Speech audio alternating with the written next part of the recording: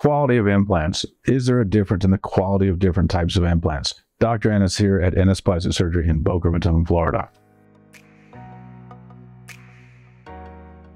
So people often ask, is there a difference in the quality of implants? Is there a difference? There are better implants and not a better implant, cheaper implant, more expensive implant? Absolutely. So you have to go back and look at the history of implants to understand this.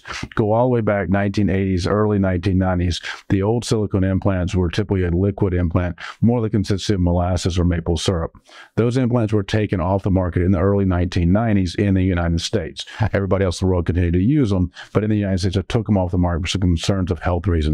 In 1995, the new silicone implants came out that were like a gummy bear. You could cut these right in half. They were a much better implant, a big improvement over the saline implants, because the saline implants would often ripple, and you could see these little ripples and ridges through the skin. So the first silicone implants that came out were like this. They were a much better implant, big improvement. They were softer. But one of the things they did in an effort to make them soft is they underfilled the implant like this. So everybody likes that nice, pretty fullness at the top of the breast. With these older style implants, the only way to get that nice, pretty fullness is to fill them up really tight. So sometimes girls end up being a lot bigger than they wanted to because they're trying to fill up the skin envelope or fill up the breast with an implant that didn't have a lot of support to them.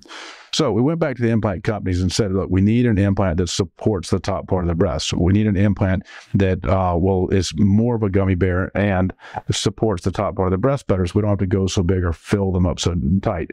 So the implant companies came up with two new implants called the Soft Touch and the Highly Cohesive implant, essentially the gummier or the gummiest implants.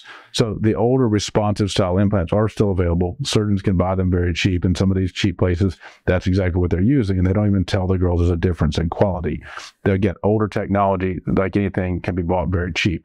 The Soft Touch is better, or the nicest, we would call the gummiest or highly cohesive implant. Again, it's going to support the top part of the breast much better. It is truly like a gummy bear in the sense that you could cut a wedge out of it like that, but it's still soft and feels nice. So essentially what it's allowed us to do is use a much smaller implant and still get the nice, pretty fullness there to the top of the breast.